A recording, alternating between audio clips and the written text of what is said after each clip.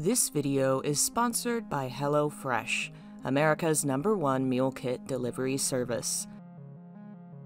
With HelloFresh, you get fresh, pre-proportioned ingredients and seasonal recipes delivered right to your door, with easy-to-follow instructions that make cooking at home simple and affordable. With over 35 weekly recipes, you can personalize your meals to your lifestyle choices. Choose calorie-smart and carb-smart recipes, or even customize select meals by swapping and adding specific ingredients. As longtime viewers know, I am anemic, and a specific diet is important to my health and general recovery, and I'm often far too tired to be able to go grocery shopping myself. With HelloFresh, I don't have to worry about figuring out my meals or going to the store. And in fact, HelloFresh is cheaper than grocery shopping and 25% cheaper than takeout. And the ingredients travel from the farm to you in less than 7 days, meaning they're fresh too. To try HelloFresh, just click the link below for 21 free meals plus free shipping. Thank you to HelloFresh for sponsoring, and I hope you all enjoy the video.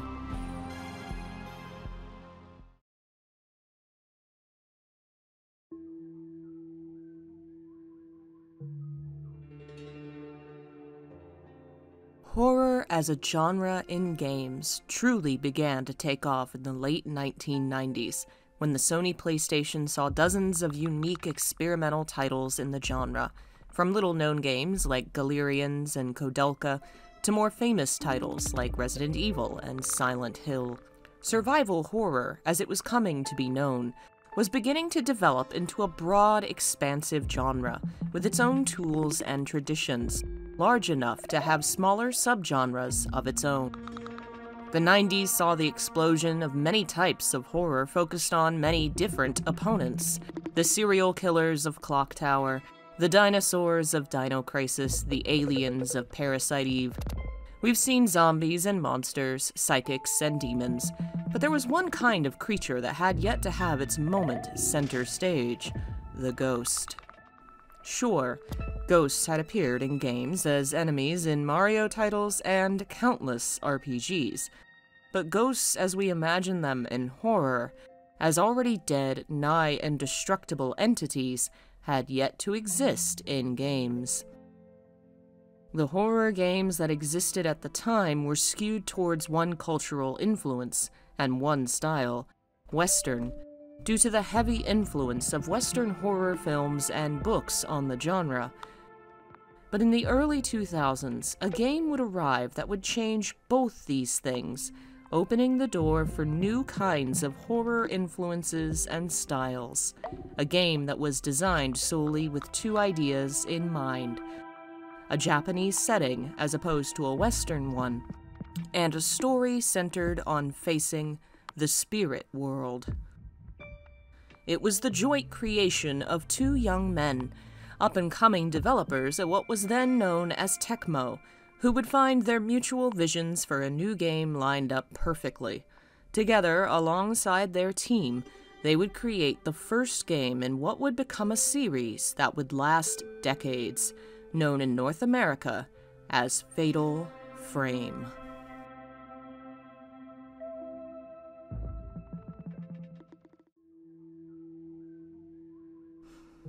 Kikuchi Kisuke was born in the early 1970s, likely in the Shizuoka Prefecture of Japan, where he attended high school, taking an early interest in mathematics that led him to attend the Tokyo University of Science. Graduating in 1994, he was quickly hired by Tecmo at around the same time as another young man. This man was Shibata Makoto from Nomi in Ishikawa.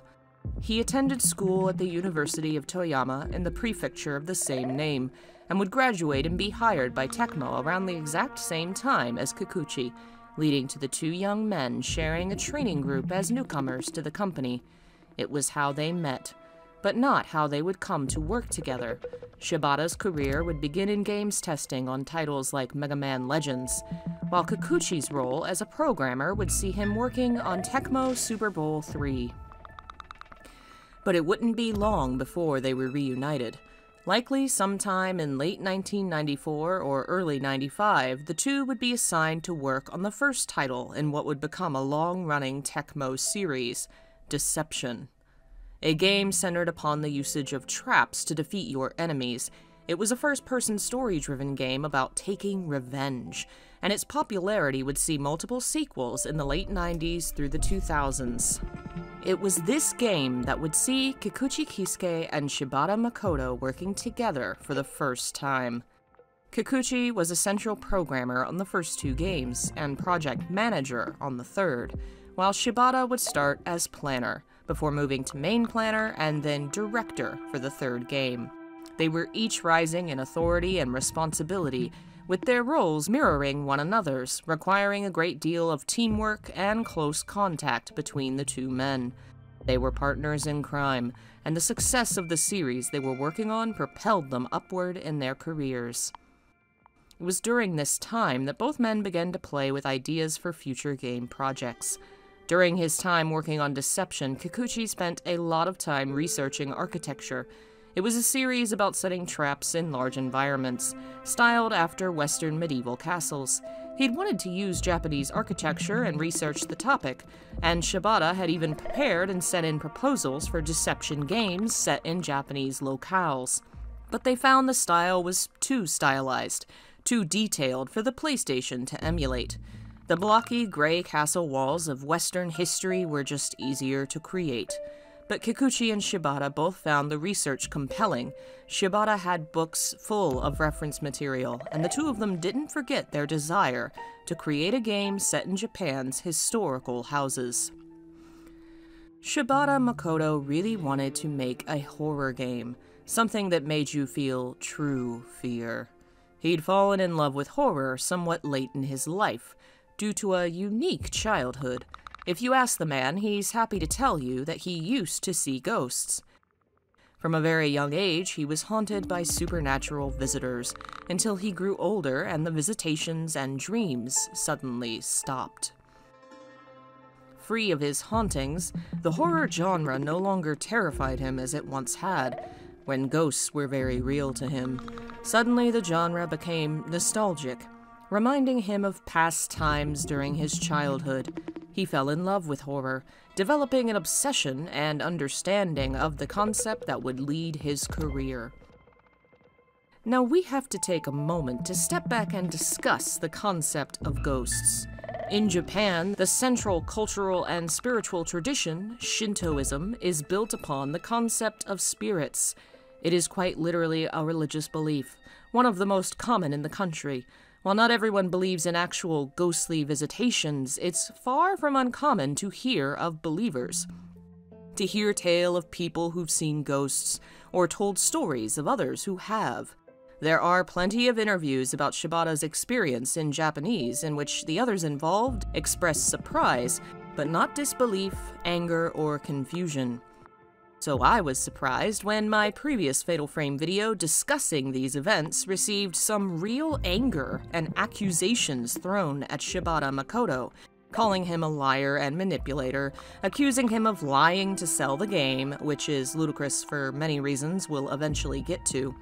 For now, suffice to say this: refuting a Japanese man's belief in spirits and accusing him of fraud is foolish at best, ignorant at its worst. And it's not impossible to believe what another person believes they experienced while doubting the supernatural elements of said experiences for yourself. So Shibata Makoto had spent his childhood surrounded by spirits, and once they left him, he found he was fascinated by them, and by horror as a genre, which eventually developed into the desire to make a horror game. A ghost horror game, of course, an idea that he pitched to his friend Kikuchi somewhat early on, likely during their time on Deception 3. When they first began developing their concept, the PlayStation 2 had yet to be released, so they had to work with the idea their project would release on the PlayStation. This meant heavy usage of CG, since Shibata couldn't imagine creating truly frightening ghosts without the more powerful imagery of computer graphics. He had very specific ideas of what they should look like. He'd seen them before, after all, and his goal was to recreate his own spiritual experiences as close as possible, to allow those who couldn't see the spirit world to experience what it was to be haunted. Then the PS2 was announced, a brand new console with far more power than its predecessor, and it seemed the stars had aligned. This console would be powerful enough to truly express the vagueness of ghosts, as Shibata described them. The Emotion Engine was capable of creating graphics that until then had been restricted to CG cutscenes, allowing the player to walk through a nightmarish world of spirits. This new project required a new team, but many of its members were from the previous Deception team.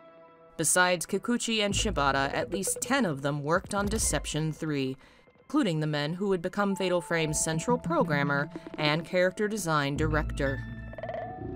In their previous projects, the duo had used frightening things alongside more entertaining comedic elements to create the atmosphere of Deception.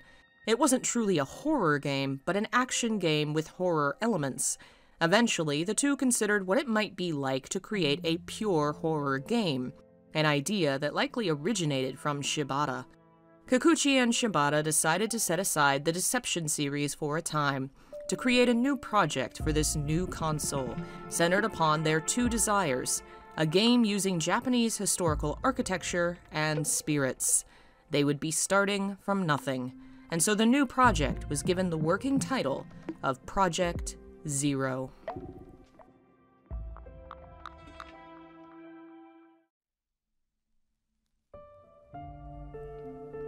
It started with a conversation about fear. Kikuchi asked Shibata, the horror fan between the two of them, what was the most frightening thing? He answered, people's imaginations. As a child, he was far more frightened of what he couldn't see than what he could. He would tell a story as an example, describing a time his friend invited him to see The Ring, which his friend claimed was terrifying. While waiting to see it, Shibata built the film up in his mind as something truly horrific. Too afraid to see it, he and his friend decided to see a different movie, and that night, Shibata had the scariest nightmare he'd ever had. True fear comes from what people imagine in their head, how they work themselves up over what could be there, rather than what is there. While Kikuchi wasn't a big fan of horror or fear, once he took on the project, he knew they had to go farther, to do more than had been done before. You could emulate what books and movies did in the genre, but if all you did was create something frightening to look at, it would be meaningless to consider it a game. In Kikuchi's words, they had to make it so that the player would be scared to touch the controller. That was the starting point for Zero. Shibata would develop the design document, which was in part revealed almost 2 decades later during a talk he gave at the 3rd Nico Nico Games Conference. The document presented their world of the game, a historical Japanese mansion, a third of which had actually been modernized into a more Western-style building, an idea that would prove too ambitious for the team. The idea behind the mansion was simple. Japanese historical buildings are structured in a way that's more frightening. In addition, it matched his goal of creating the ultimate frightening game. Since the audience was Japanese, he felt that a game that felt close to home, rather than imagining a horror happening in a country far away, would be far scarier for his audience. In his lecture on the subject, Shibata joked about being terrified of his parents' house, telling his audience to explore their own ancestral homes to understand how frightening they are. Large empty spaces, sliding doors that are partially see-through, structures that cast all kinds of shadows. The style of the building itself lends itself well to fear in the way it emphasizes shadow and emptiness. The game would use a grainy and faded appearance pulled from films from the 1970s, and alongside the use of a flashlight, would create a different experience compared to most of the clear-edged, clean PS2 games released at the time. It would make full use of the PS2's graphic ability and its stereophonic sound, allowing the player to experience what it's like to be inside a haunted house. The document also presented the ghosts as enemies, explaining them as spiritual beings who weren't truly to be defeated so much as struggled against. They were not villains or monsters per se. They are the departed, who are already dead and can't be killed again. The idea was very different compared to other horror games of the time, but Project Zero had some luck on its side. This was the early years of the horror boom that saw Japanese horror and ghost stories in particular taking the country and the world by storm. It wasn't so strange to imagine a Japanese ghost as an enemy after the popularity of Sadako and the horrors of The Grudge. That was really Shibata's goal, to recreate the experience of a Japanese ghost movie. The problem was, of course, that in these kinds of films, the ghosts often don't directly appear until the last act. Their game would have to have a lot more spirits, and a system to interact with and combat them, and that was a hurdle they would struggle with. The original design document explains Shibata's original idea. The camera, referred to as the Ghost Capture System. This design was meant to capture ghosts via taking pictures, stealing their energy in the photograph. The idea had multiple origins. In the East, photographs and cameras have long been associated with the occult, and there are multiple folk stories that claim cameras can steal your spirit. Spirit photography itself had been popular in Japan for a few decades before, and most of all, the camera required the players to look at the ghosts. It was to be a game that specializes in scares at all costs, one that would be easy to operate and provide a truly scary experience, appealing to the average person and the avid horror fan. One weakness of horror from this time was the fact that the monsters and enemies had to be run from. Even in games like Resident Evil, the gameplay emphasizes keeping your distance and staying away from the creatures as much as possible to survive. The player is never really made to face and engage with monsters head-on. In Shibata's concept, the player would not only have to look at the ghosts, but even wait with bated breath for the right moment to engage with them, essentially forcing them to stand still and let the ghost come to them while looking directly at them. The game concept was approved, and Shibata would later credit multiple reasons for why his strange and unique idea managed to leap that first hurdle. The early 2000s were a great time for horror in the East and West, with Ring and Ju-on coming from Japan, and the Blair Witch Project making waves from the other side of the ocean. These films would become phenomenons in their home countries and abroad, revealing how explosive and popular horror projects could be, especially horror with ghosts. In the game world, it was Silent Hill's success that Shibata Makoto credits with his game getting the green light. Silent Hill had been a 3D game, using polygon-created horrors in Shibata's words, which players really enjoyed. That success paved the way for his ambitious proposal, but not every element of said proposal was accepted without critique. Kikuchi Kisuke's first thought upon seeing the document was, "Seriously?" He was clearly surprised, and not entirely sold on its every idea. But he did feel one element was solid. Japanese houses were well suited to horror.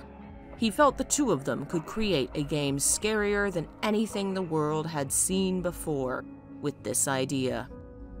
The horror of Japanese houses, described in Shibata's own words.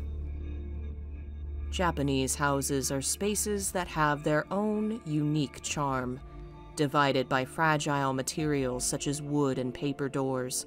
There are lots of hiding places, behind folding screens, under the floor, atop the crisscrossing beams, on the other side of a lattice. A warm darkness resides everywhere. Japanese houses are made from living materials. It seems to me the emotions of the people who have been there have seeped into these wooden Japanese houses.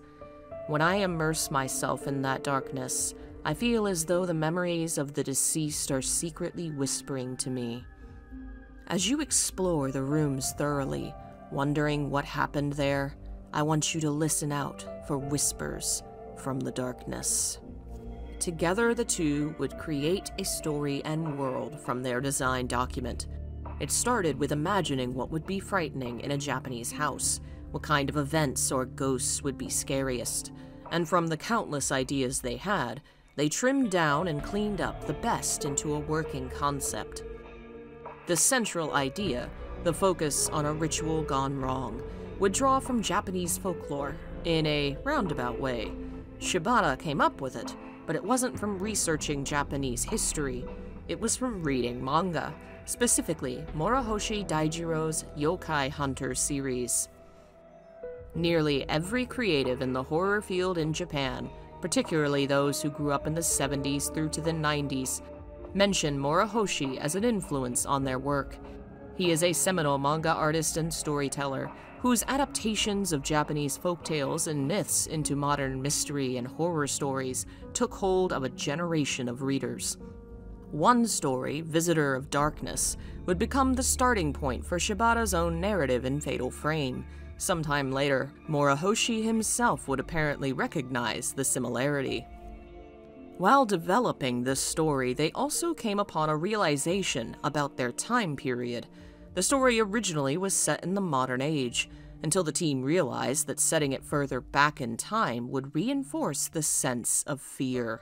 In the modern age, there are multiple ways to connect to the world: computers, telephones, pagers, all kinds of devices. By setting the game in the 1980s, before the widespread usage of such things, they could make the player feel even more isolated and alone. Kikuchi Kisuke was still uneasy about their project for two reasons. They wanted the game to appeal to a large audience, which meant the difficult balancing game of making a horror that's not too horrific. But more importantly, Kikuchi was not a fan of the camera.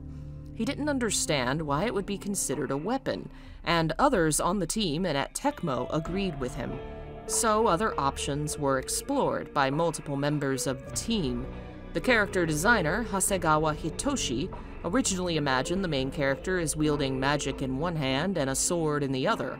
Traditional Japanese exorcism tools, such as Ofuda talismans and sacred Hamaya arrows, were imagined as weapons as well.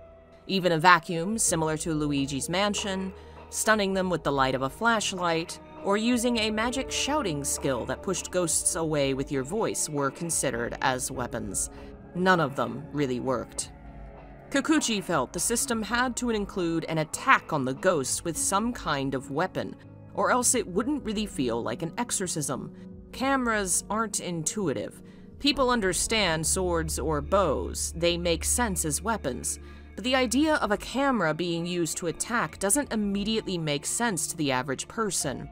But nothing else was working, and Shibata was insistent on his camera concept. He would later theorize that the camera resonated with him so much because of a childhood experience, related, of course, to his experiences with ghosts.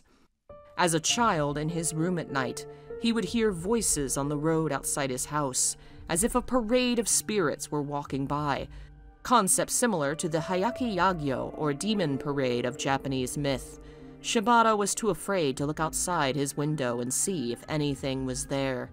But sometime later, his father gave him an old broken camera, and he theorized that maybe it would be safe to look if it was through the medium of the viewfinder. It was this memory that returned to him years later, working on Project Zero. In an attempt to explain his ideas, Shibata described the concept to his team as Resident Evil meets Pokemon Snap. Apparently, he was half joking, but the comparison stuck. Eventually, he went so far as to make a mock-up of his idea, presenting it as a style of gun combat that could only shoot a single bullet at a time. He wanted their combat to be built on the idea of staying up close until the last second, withstanding the fear and defeating it, and only the camera could truly implement that idea. The camera obscura, as it was known in the West, became the game's weapon. In Japanese, it would be known as the Shaeki, or shadow-destroying device. The name was meant to sound a bit dated and foreign, putting it in a specific time period, the Meiji and Edo periods, when Japan was importing foreign devices and technology. They used countless references of real devices of that kind when designing their own camera, which was based on a real camera, the German Linhof 5x4, but it was remodeled to suit the game's atmosphere and give it a more Japanese feeling. It was designed to be a folding camera, so it would make sense that the player could walk around and carry it easily. The history and development of the camera was originally part of the plot, but it would have to be cut for time.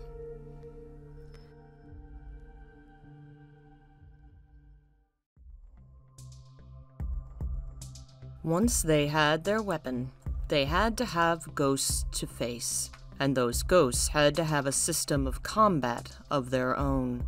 That role would fall to Iuchi Tsuyoshi, a planner on the team and the man credited with designing the combat. Iuchi Tsuyoshi began his gaming career in 1997.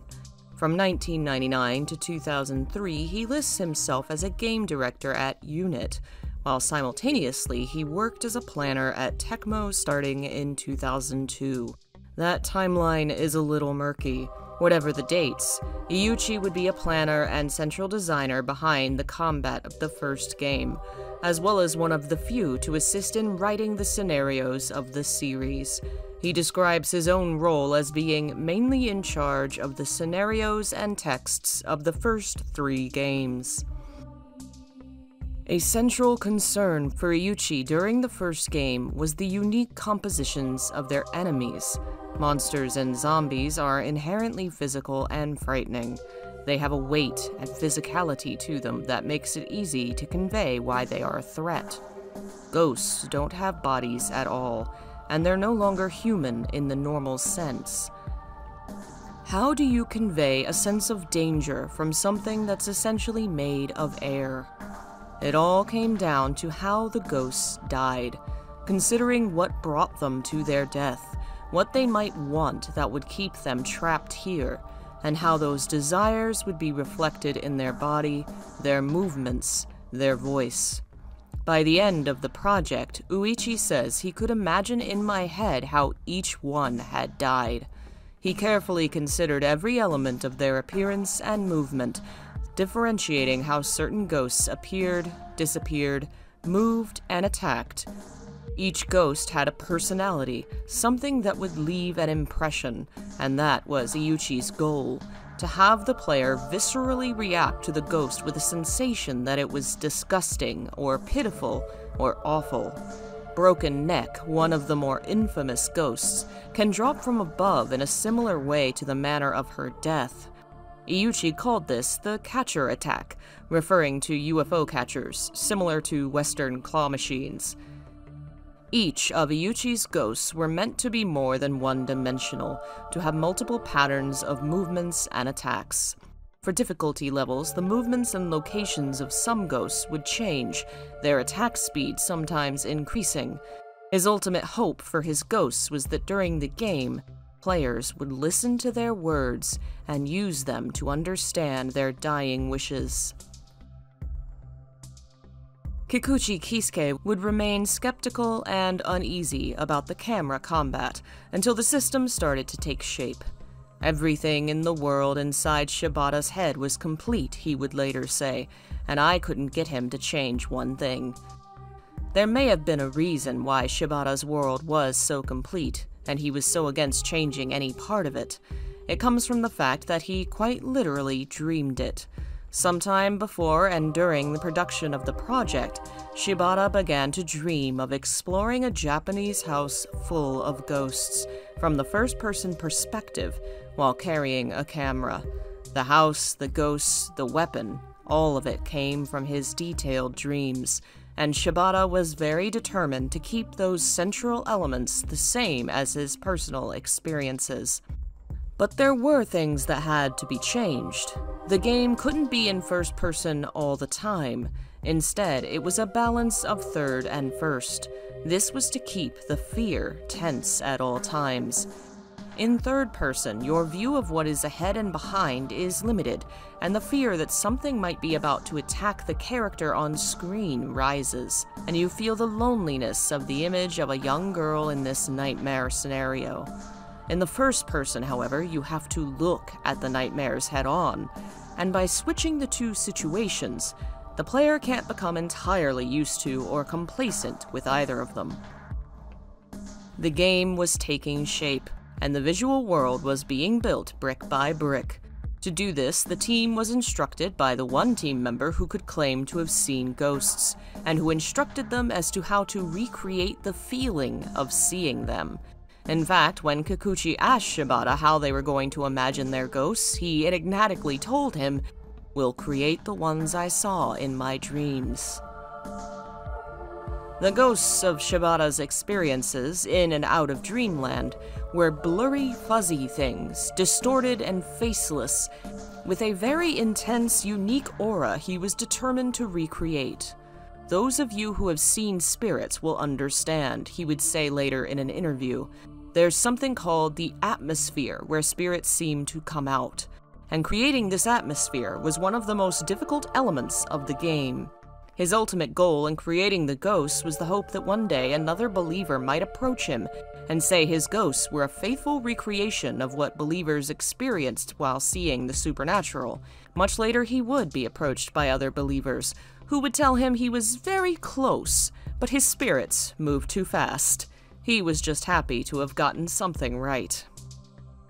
3 key elements were focused on: lighting, movement, and silence.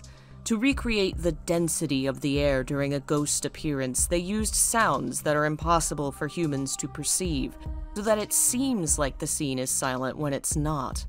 Then there was the humidity, created by a careful balance of the amount of light and darkness, and the film grain that would be depicted on screen.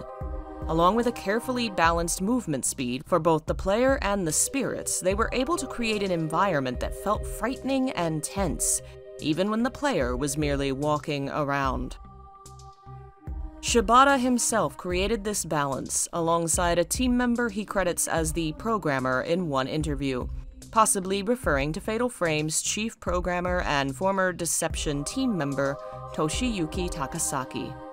Shibata and the programmer carefully conferred with one another as to how to create the atmosphere Shibata was looking for, making small adjustments to the sounds, the visual grain, and the brightness to every scene, late into the project's development.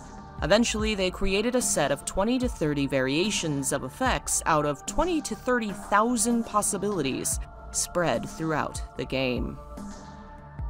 Toshiyuki Takasaki started his career as a programmer at Tecmo in 1993. He worked on Gallop Racer before becoming part of the Deception team, which would lead to his role as the central programmer for Frame. He was heavily involved in the general programming, but also programmed the visual effects of the ghosts, something he was very concerned about. Being inanimate and dead, ghosts don't have to move like living things or animate objects. The team behind their movements and visual effects remained conscious of the inorganic element, combining the corpse-like stiffness and slowness with the human emotions ghosts are capable of to create a terrifying blend of the dead and living. The team was constantly talking over the ghosts and how to depict them, tweaking and redoing them over and over again. Once they felt they had it, they still struggled with slowdown and technical issues caused by the amount of visual effects being used, and had to start trimming it down. Grains and static, color loss, darkness and brightness, all of these were carefully balanced to create a unique experience for each and every ghost. But while these ghosts were meant to be terrifying, there was also something alluring about them. After all, if they were too disgusting, the player could hardly empathize with them. These dead were lost souls, not villains or soulless corpses. They were people. The team wanted the player to want to help the spirits. Toshiyuki would go so far as to hope the players wouldn't just be terrified. If you happen to find yourself with even the slightest respite from the approaching fear, please also take a look at their beauty. In total, the game would have about 65 different possible instances of combat with ghosts, and an additional 45 ghostly occurrences possible in the background. The game was taking shape. They had their locale, they had their enemies, and the visual look of the world was coming together. But there was still a major concern to be faced: the color palette. Shibata had long since named old-fashioned films, particularly war films, as visual inspirations, drawing from them the grainy, faded analog look the director was looking for. But how far was too far? Originally, the game was done entirely in shades of black and white. It was intense, creating stark contrasts.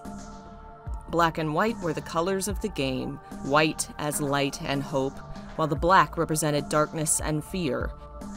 This is how it was described by a member of the team, Hasegawa Zin Hitoshi, officially credited as Zin with the role of character design director. Interviews and behind-the-scenes information reveals the amount of work Hasegawa was involved in, which included not only character design, but heavy involvement in the CG of the game and the development of the game's light and shadow. If it was too dark, the player couldn't see to move forward. Too bright, and it wasn't frightening. Hasegawa hadn't realized how detailed the job would be. Shadows were shadows, right?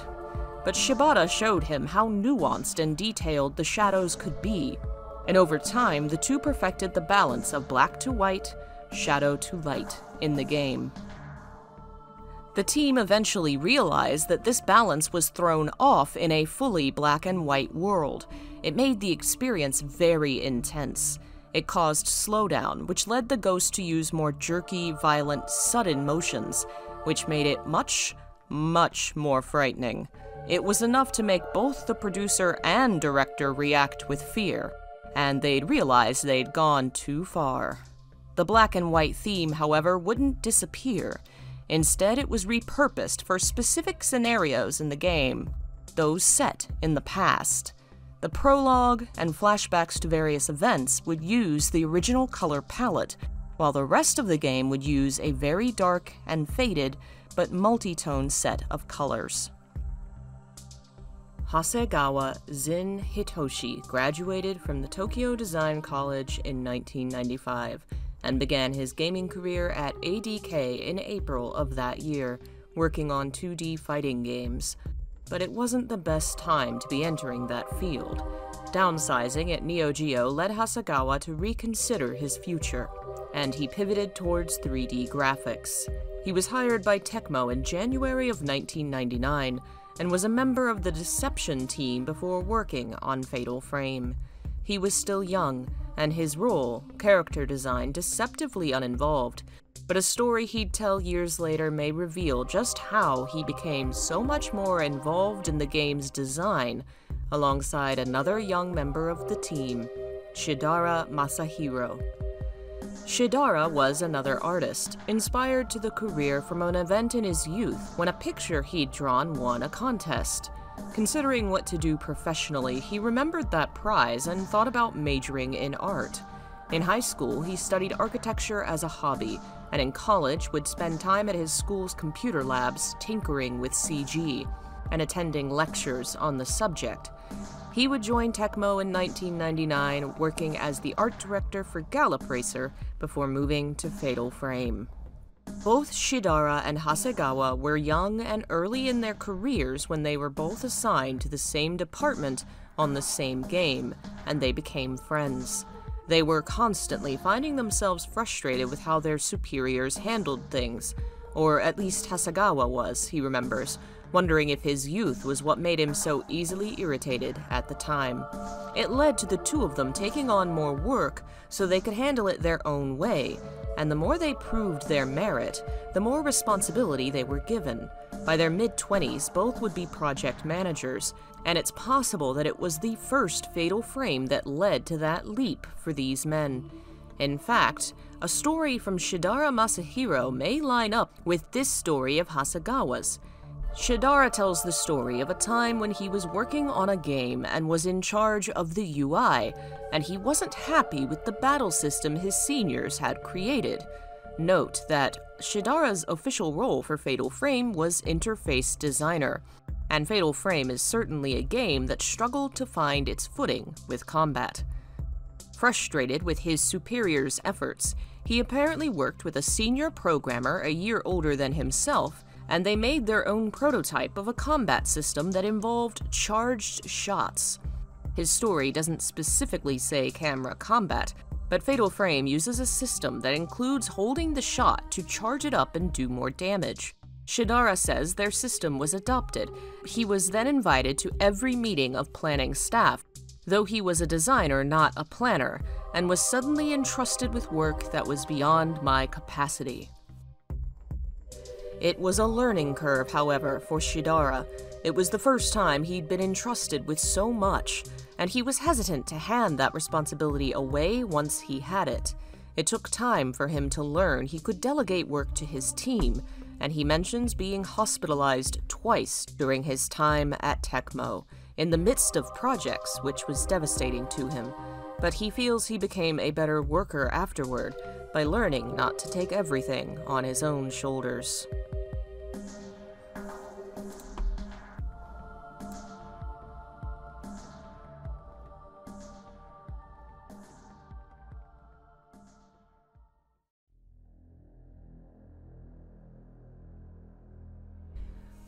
One of the most important elements of their game would be sound.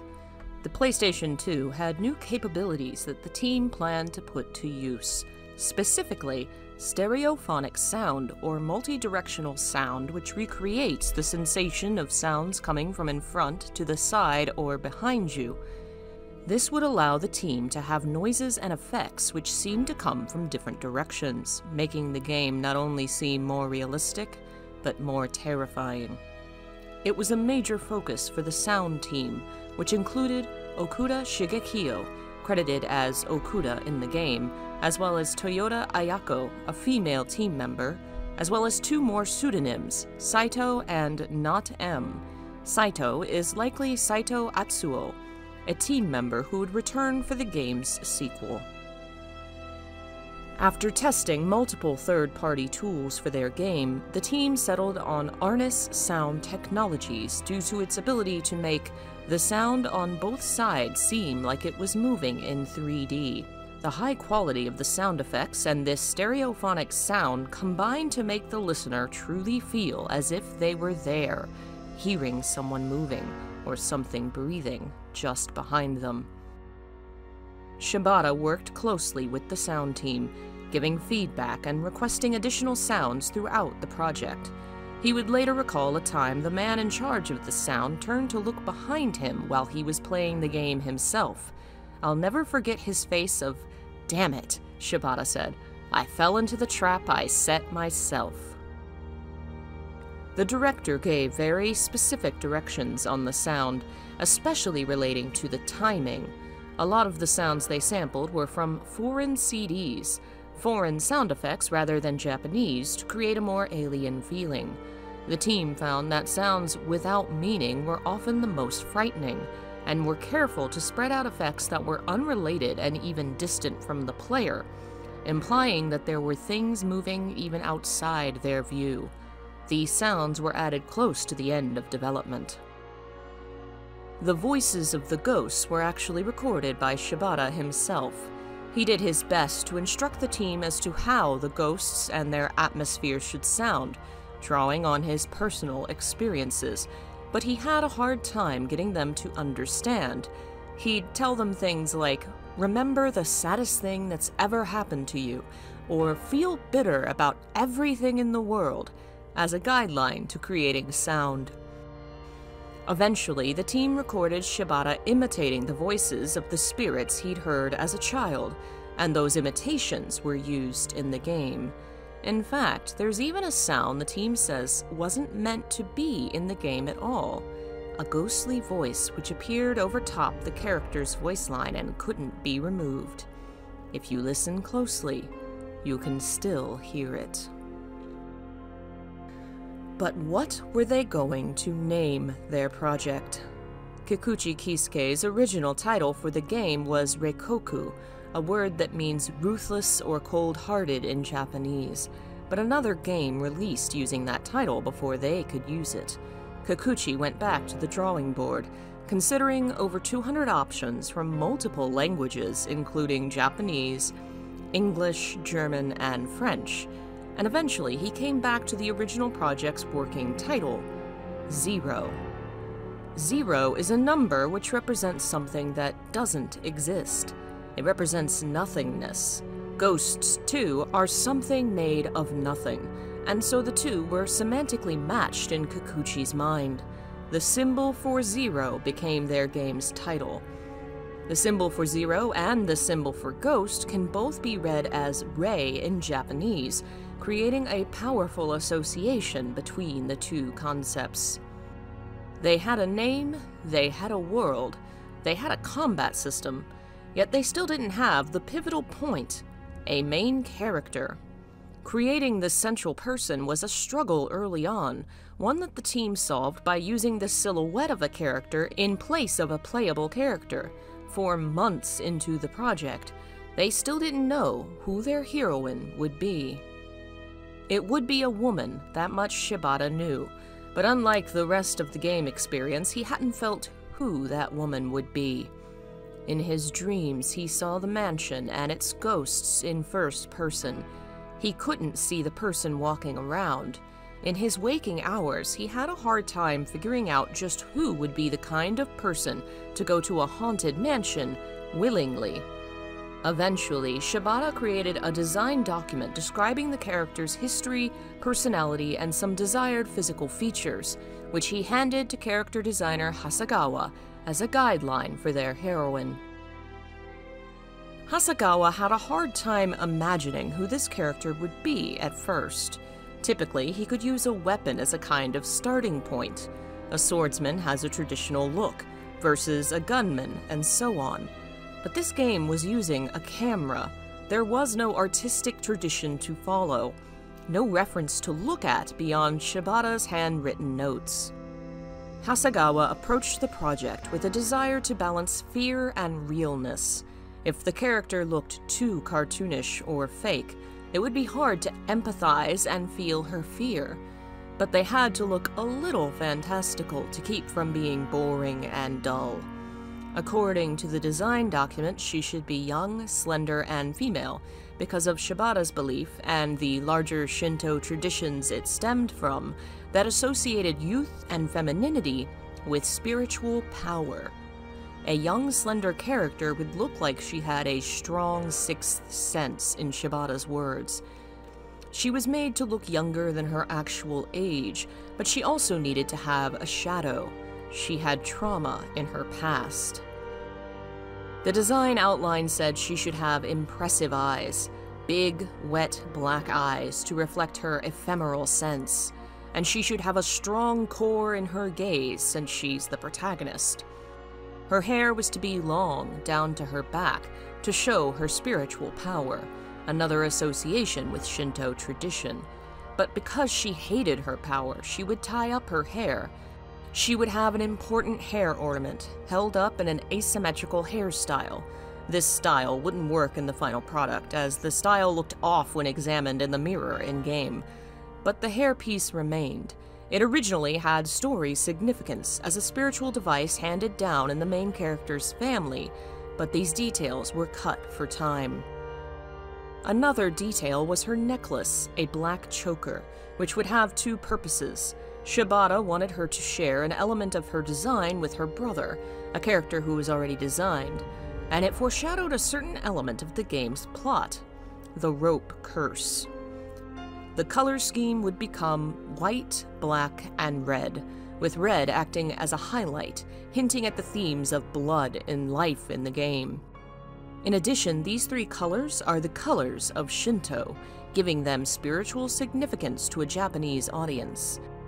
Early character designs were entirely dark black, but it made the protagonist too difficult to see, so they went back to the drawing board.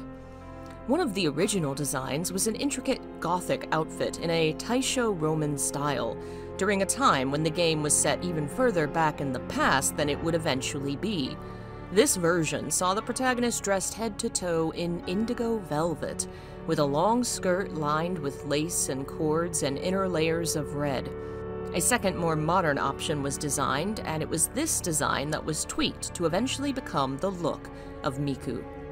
Her name comes from her color, the red highlight that appears in her design. While he didn't know what she looked like, Shibata had decided her name early on. However, the word isn't traditionally used as a name in Japan. It threw a lot of the team off. But once again, Shibata stuck to his guns, and eventually the name Miku caught on. She would also have multiple unlockable costumes. The Ganguro outfit came from Hasegawa, the Gothic Lolita was Shibata's idea, and the orange shirt costume was Kikuchi's. Once she was designed, she could finally exist in the game world, and her movements in that world would be the work of the motion designers, including designer Shimizu Katsuyuki. The main character's motions are what players see most of all. If they look wrong or exaggerated, it won't be long before players recognize something is off. The team behind the motion focused on creating natural motions and redid them over and over again. They couldn't imagine their heroine running through the haunted mansion. That felt weird. But calm walking didn't exactly feel right either. It was once again a balancing game. Motion had to be set at a pace that would be scary without stressing the player out. For Shimizu Katsuyuki, however, that wasn't the hardest part. It was the stairs. The house had multiple levels, and the players would be going up and down stairs constantly. Normally, people use stairs without thinking about it. Shimizu realized that when they made their own staircase movements, something was wrong, so he decided to use the stairs over and over, really concentrating on his movements. He watched how others used the steps at the train station and, over time, eventually developed a method of motion that felt natural. The team behind the motion in the game was a rather large one, led by motion manager Shibata Kohei. While he was considering what field of work to enter as a young man, he thought about what he really enjoyed doing and remembered his childhood spent playing games. So he started looking into video game companies and applied to Tecmo because they were doing well at the time. He was hired in 1998 to work on Deception, and would work on motion for Fatal Frame alongside 7 other employees. Another of these designers was Yoshizawa Yoshikatsu, who worked on motion for the cutscenes of the game. He was particularly stressed about Miku's motions and expressions, since she was the central character, and her emotions were the heart of the CG scenes. How could they express those emotions to the player properly? It was Yoshizawa's first horror game, and he wasn't sure how to make characters look properly afraid, how to make them look as if they're truly suffering. He was constantly aware of that demand, and the fact that if the character didn't look afraid, there was no reason for the player to feel afraid either. But there was also the fear that too much fear could become comical, over-exaggerated. During development, Yoshizawa would sometimes review a scene he'd just finished, only to end up laughing at it. He instructed his fellow motion designers to focus on making it look natural, that they moved like human beings, especially in the movements of their eyes. He worked on the ghosts' motions as well, and was heavily involved in all the cutscenes start to finish. These cutscenes were apparently well liked within the company and highly praised, but if there was even a slight critique or negative opinion, Yoshizawa would discuss each one with the director and the cutscene team, and redo it over and over again. According to Kikuchi, the toughest part of developing the game was the third stage. Describing the order of events himself, he says they began with the pacing of the game, then they created the story, and from that story, the cutscenes, which they disassembled and used for promotional videos. At that time, everything was still entirely in black and white. Then they created the areas of the game, which came across as very realistic, while the characters still had something of an anime touch to them. They kept readjusting the ghosts so it wouldn't feel like a puppet show overtopped the scenery, and continued making these adjustments up until release. Purposefully adding noise to obscure the picture, so you can only see the areas where your light hits the shadows. We made it so that things would be left to the player's imaginations, Shibata would later say, a technique he then called the aesthetics of subtraction. The first cutscene the team made was shown publicly to the company during a briefing. Everyone watching was taken aback, and Kikuchi was very anxious about it. Was the game they were making really okay? Soon after, it debuted in a number of magazines, where responses were mixed between Resident Evil ripoff and looks interesting. Then it debuted at the Tokyo Game Show in 2001, and was received more favorably than anyone had imagined. Up until that point, Tecmo upper management had still worried about the project, also asking, "Is this okay?" in Kikuchi's words. But after the show, they completely pivoted. Kikuchi remembers someone saying to him of the crowds playing the game, "Did you see the way the players' eyes sparkled?"